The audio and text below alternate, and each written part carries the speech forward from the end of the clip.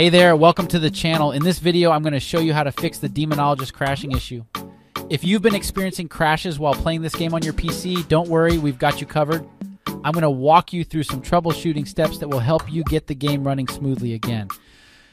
Before we start with the steps, we would appreciate it also if you could support the channel by subscribing, hit the like button, and click the notification bell. The first thing you should do when encountering crashing issues with any game on your PC is to make sure your graphics card driver is up to date.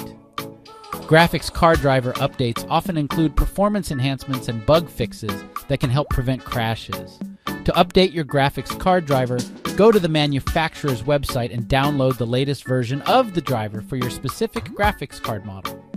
You can also use the GeForce Experience application if you have an NVIDIA GPU.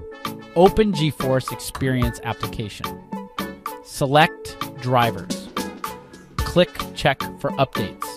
If there is an available update, you can click the download button. After the driver download is complete, you can install the drivers to update your graphics card driver. If updating your graphics card driver doesn't fix the issue, the next step is to verify the game files. Sometimes game files can become corrupted or missing, which can cause crashes. To verify game files, on your Steam launcher, click Library. Find the game, then right-click and select Properties. Choose the Local Files tab and click Verify Integrity of Game Files.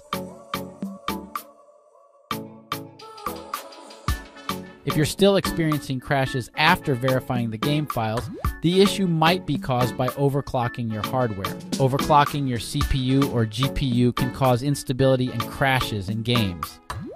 If you've overclocked your hardware, try disabling it and see if the game runs more smoothly. To disable overclocking, go to your BIOS settings and set everything to default. You can also use software like MSI Afterburner or EVGA Precision to revert your overclocking settings to default. If none of the above methods work, the issue might be caused by your game settings. Try lowering your graphics settings and see if that fixes the crashing issue. Lowering the graphics settings can reduce the strain on your hardware and prevent crashes. You can also try disabling any resource-intensive settings like shadows or reflections. I hope that this guide has been helpful to you. And please don't forget to support the channel by subscribing. Thanks for watching.